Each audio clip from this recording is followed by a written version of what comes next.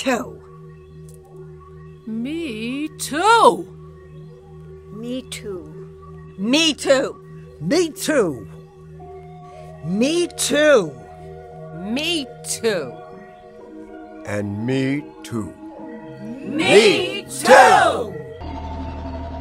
Me too. Me too.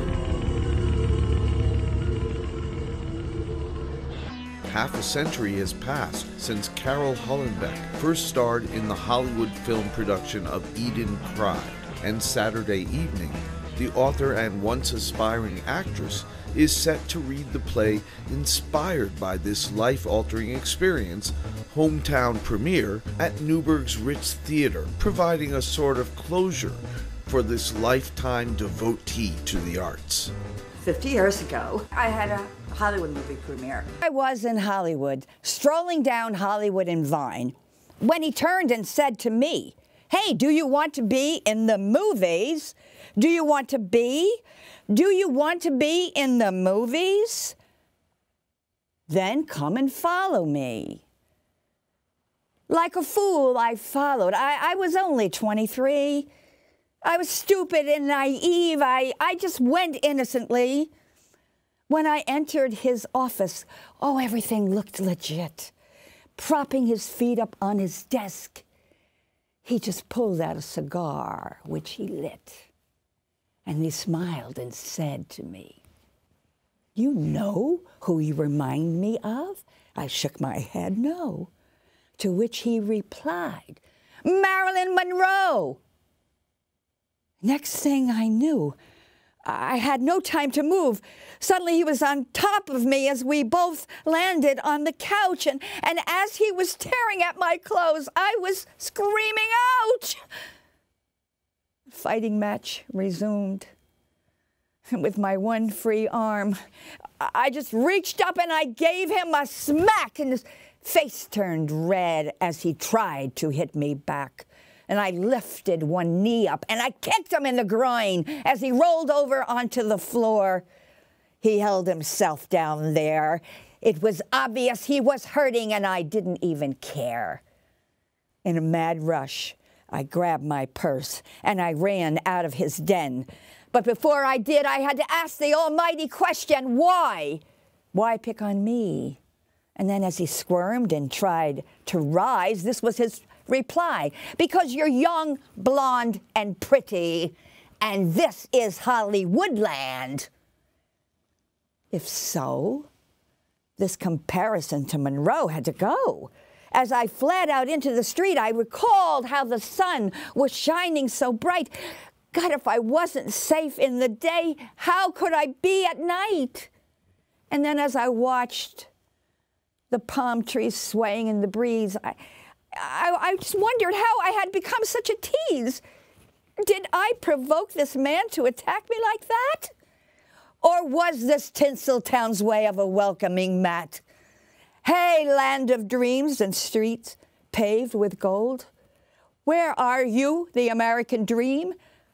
And are you really, really what you seem? Oh, show me your real stuff on a dare. Or are you just everyone's worst nightmare?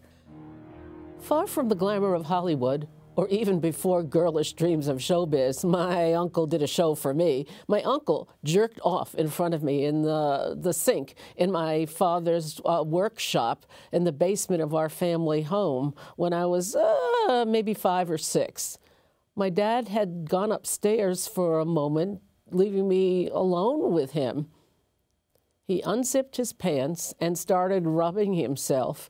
I didn't know much back then, but I knew it didn't seem right. When he was done, he beckoned to me and whispered, "Shh, don't tell anyone. This is our little secret." Later on, when I learned about penises and sex and all that, I fully understood what he had been doing. So we see sexual harassment is nothing new, and it doesn't just happen in Hollywood. It's been going on longer than I care to count.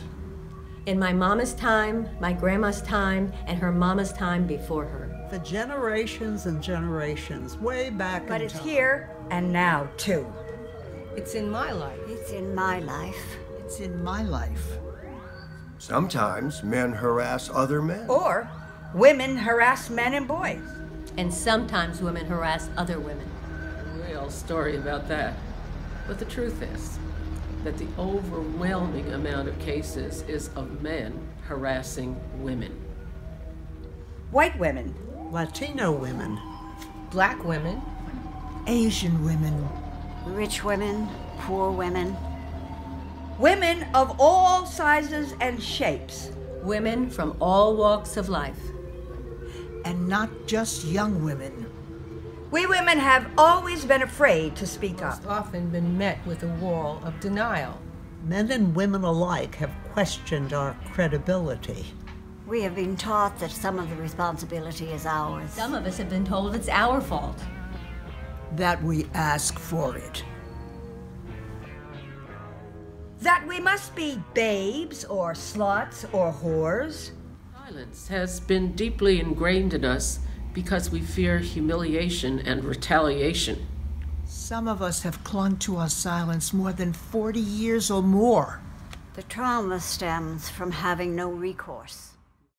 We have donned a mantle of both shame and silence. No more.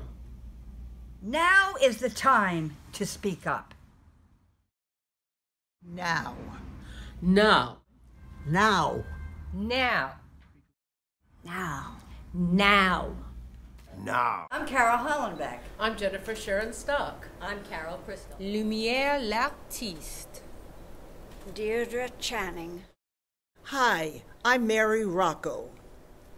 I'm Barbara Gottlieb. And I'm Bill Galarno.